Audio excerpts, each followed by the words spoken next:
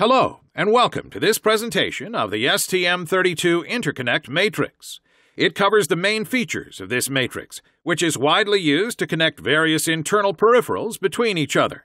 The Interconnect matrix, integrated inside STM32 microcontrollers, provides direct connections between peripherals. Applications benefit from these interconnections to ensure time-predictable operations and decrease power consumption. This matrix avoids complex management of peripheral communications through reading or writing registers using CPU instructions. In some cases, it reduces the need to loop a signal from a source to a destination through a dedicated GPIO. The Interconnect matrix offers two features. First, it ensures direct and autonomous connections between peripherals, allowing removal of latency in regards to software handling, thus saving GPIO and CPU resources. Second, the interconnection between certain peripherals can even operate during low power modes.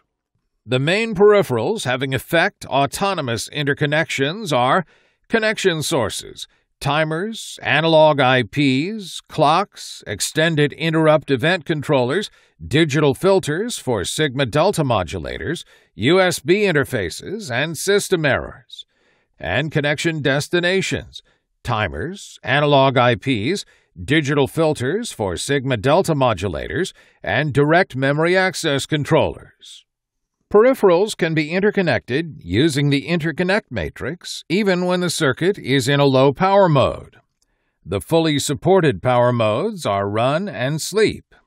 The connections from the real-time clock or GPIO to low-power timers can also be used in stop modes, as well as Ethernet MAC, USB, low-power timers, management data input-output or MDIO slaves, real-time clocks, and the programmable voltage detector or PVD connection to the external interrupt event controller.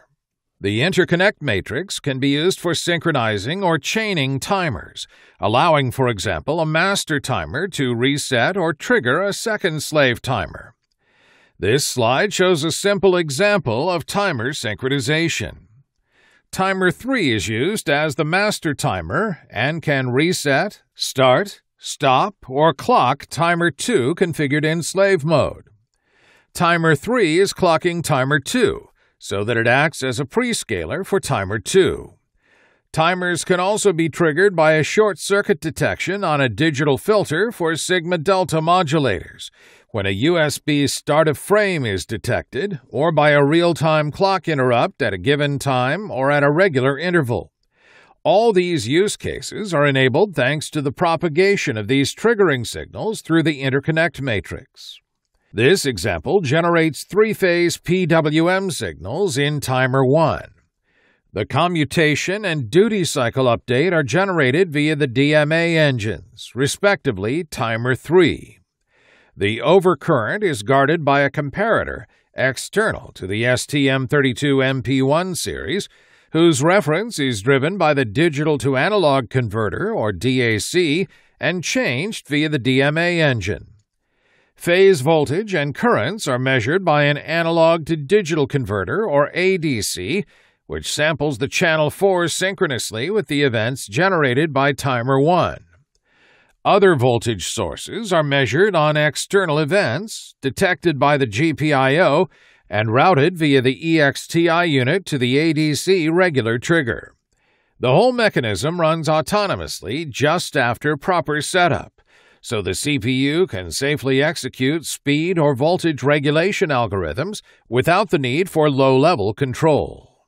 The interconnect matrix is mostly used for triggering an ADC, DAC, or digital filter for sigma-delta modulator through a timer event or an external interrupt, triggering a timer through an ADC or DF-SDM watchdog signal when a predefined threshold value is crossed by the analog input, triggering a DMA data transfer from memory to the DAC by a timer to allow a frequency-controlled conversion, calibrating HSI and LSI clocks, for example measuring the external oscillator LSE frequency by a timer clocked by the calibrated internal oscillator. Dual ADC mode, using ADC1 as the master to trigger a start of conversion for the ADC2 slave, monitoring the temperature of a connected internal temperature sensor or the VBAT to ADC voltage, or analog IP interconnect, for example, DAC to an ADC, protecting timer-driven power switches through the direct connection of system error signals to the timer break input. These recommendations should be followed to ensure a proper interconnection in between the peripherals and avoid unexpected behaviors. Both peripherals need to be active and their inputs and outputs configured. When peripheral inputs share connections with other peripherals, associated GPIO alternate functions must be deactivated to avoid interference. Peripherals with active analog outputs override the associated GPIO functionality. Specific details can be found in the specific sections for each peripheral in the reference manual as well as in the datasheet.